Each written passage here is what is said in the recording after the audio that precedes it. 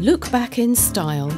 Evolution of Victorian fashion in the US and UK.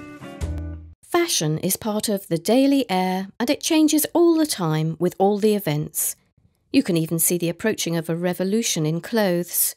You can see and feel everything in clothes. Diana Vreeland. Truer words have seldom been said about fashion. Contextualising Victorian fashion over the ages tells us how much it has been a love child of the social and cultural changes of the century.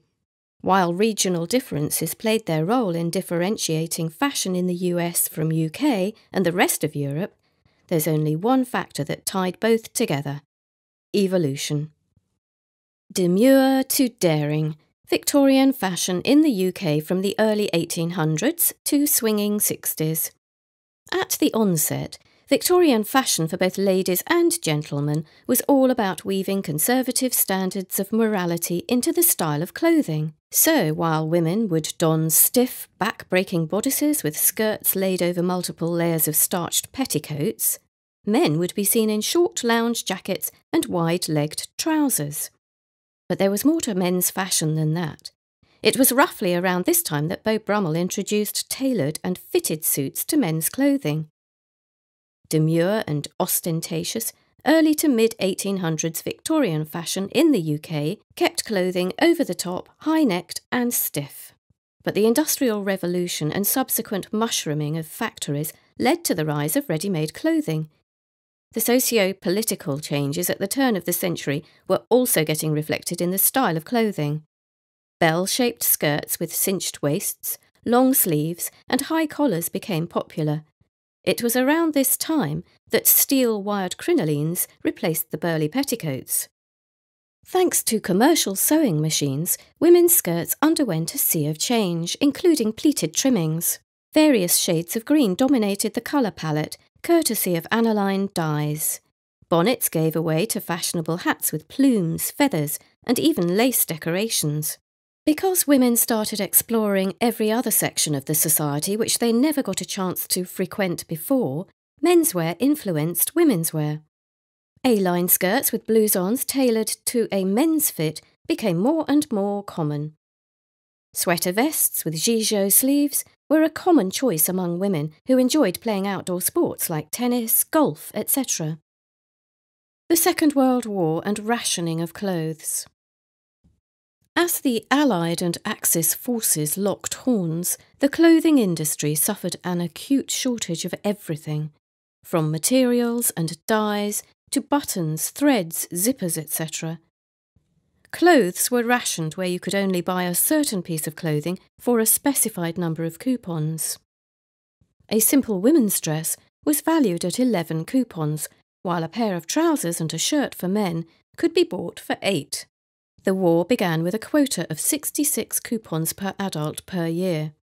As the days rolled past, the supply of coupons suffered a steep decline. So, while ready-made fashion suffered, make-do and mend campaigns inspired people to come up with ingenious designs. An individualistic sense of style flourished. Many people started making dresses with furnishing fabrics like curtains, etc. Post-World War II extravaganza. However, this frugal form of style died a sudden and unexpected death in the years following the end of the war. In fact, designer houses like Christian Dior started using an overwhelming amount of fabric to design coats with cinched waists and calf-length skirts that would go on to define the new look of the era. Simple silhouettes with dresses that ended a good 6 to 7 inches above the knee followed suit. That's how Victorian fashion evolved between the 19th to 20th centuries in the UK. But what was going on in the US? Something certainly interesting, which we shall now find out. Inspired by Europe, American in essence. Victorian fashion in the US. When Europe was witnessing its own set of changes, the US was experiencing rising tensions between abolitionists and supporters of slavery. The fashion of the time was very indicative of which side of the battle people were on. While men's fashion was heavily influenced by the trends of London, women's fashion borrowed from Parisian style ethics. Think of bell-shaped flouncy skirts, held in place by layers of crinoline petticoats, with corsets that were tight enough to knock the breath out of someone. Men, on the other hand, donned coordinated sets of vests, trousers and jackets. But the sack coat was also favoured. Such coats were relatively loose-fitting and would often reach up to mid-thigh in length. However, the coming of the Civil War drastically changed such a high Victorian style of clothing into something that was slightly outrageous for the times.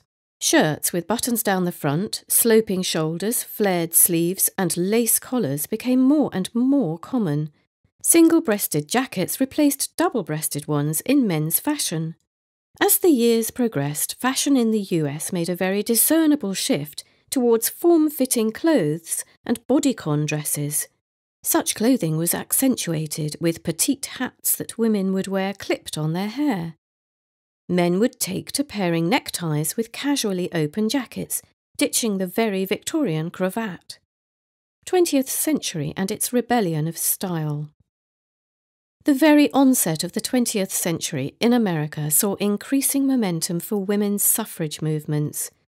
These movements brought their own share of changes to women's clothing, which freed itself from the shackles of Victorian morality. Corsets fell out of fashion as skirt hemlines kept riding upwards and upwards. Harem pants emerged as one of the new favourites, as did ankle-length trousers. Such changes were also reflected in men's fashion, where shorter hemlines were all the rage. This was an era of rebellious fashion that was no longer under the shadow of Victorian European dictates. It translated into something purely American in essence. From formal, fashion made its foray into casuals. Gingham, plaid and vertical stripes became common in women's clothing. Sweaters and sweater vests replaced three-piece suits when it came to menswear. The flapper girl, the quintessential fashion icon. But the 1920s saw the emergence of flapper style, perhaps the single most defining moment in the history of US fashion in the early 1900s. Characterised by bejewelled dresses with low-cut necklines, strings of pearls, ruby lips, the flapper girl was a sight to behold. She was bold, confident and independent, a New Age woman unafraid of anything. America broke free from the stereotypes of Victorian fashion and the influences of Europe at this time, almost to never look back any time soon. But as the evolution in Victorian fashion between 1800s to mid-1900s suggest, fashion became a carrier of much more than style. It was a reflection of all that was changing in the world back then. Thank you so much for watching. If you enjoy our videos, please like, comment and subscribe to our channel, and hit the bell button to be notified of new videos.